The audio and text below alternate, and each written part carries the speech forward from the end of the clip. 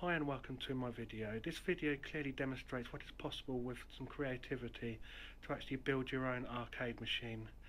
The entire arcade cabinet in this video was home built from using 18mm birch plywood. Some people generally use MDF, but for this purpose, because of the weight of the screen and the cabinet walls would bend out, I actually chose to use birch ply. For those old enough to remember, you may remember during the 80s there were such classics as Pac-Man, Space Invaders, and also other classics such as Bomb Jack and also Sega's Outrun, which remained all-time classics at the arcades during the 1980s. My main aim with building this machine was to try and simulate those moments of my bygone youth. Indeed, original arcade machines did not have a PC inside of them to actually run these games.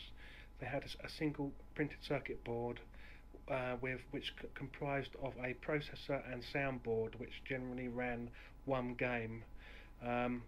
Obviously, with PCs nowadays, it's quite possible to use emulation software. This software simulates the behaviour of the original arcade cabinets, and on the internet you can find ROMs. ROMs are generally images of the original microchips which actually plugged into the printed circuit boards of the original machines.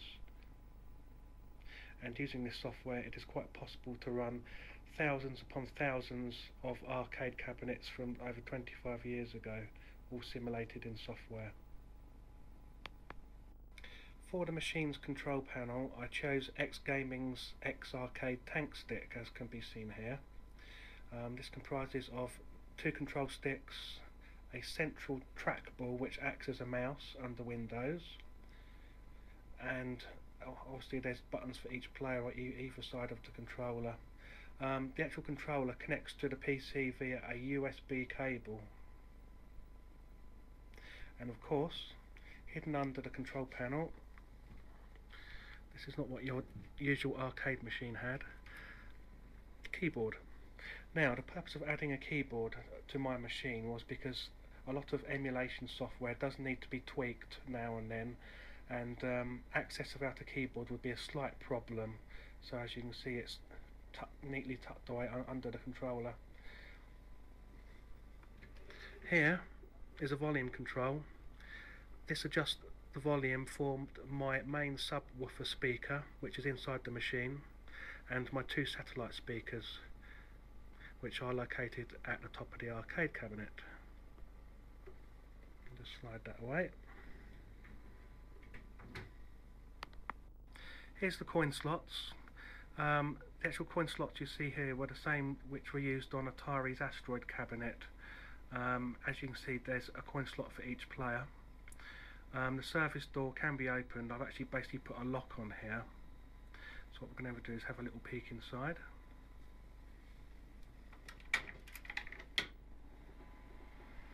This is where all the gubbins remains, electronics for the coin door, and also you can see my PC here. It's got a nice pretty blue cathode ray light in it to actually light up its innards.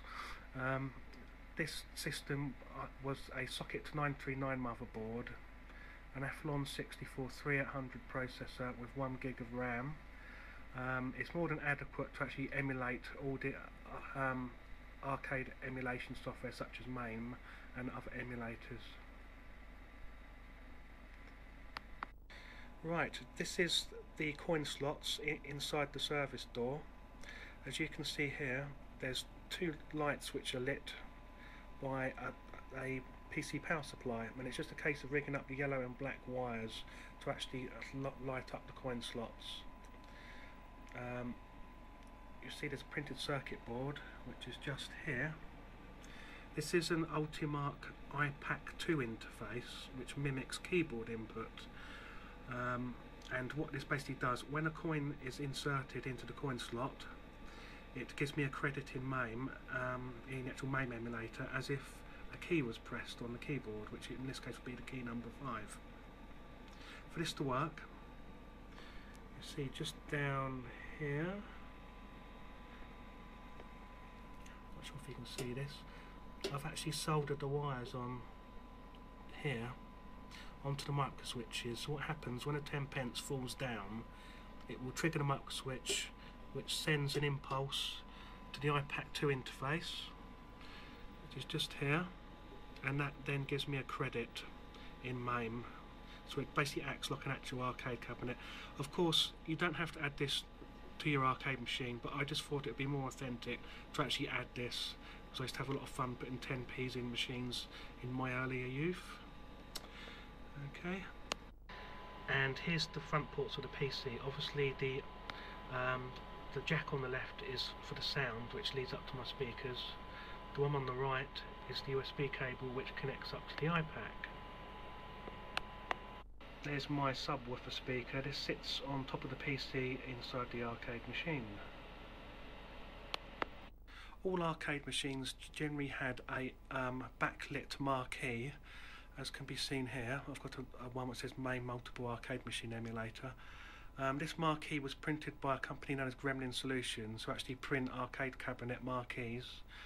It was then sandwiched between two bits of plexiglass, and this is backlit using a UV light, which you can basically buy from your local hardware store. Obviously underneath, so our speaker grills. There we go. Now the actual marquee, these are called marquee retainers, and obviously this holds the marquee in place. It's just basically a case of having to cut these to size, and they were screwed on from the underneath. All arcade machines generally use something known as T-moulding, as can be seen here. This is plastic edging what goes onto the edge of the wood. To actually fit this onto the edge of the wood, it's a simple case of using an electric router with a routing bit and actually routing out a channel for the T-moulding to sit into, and then this gives a nice finish.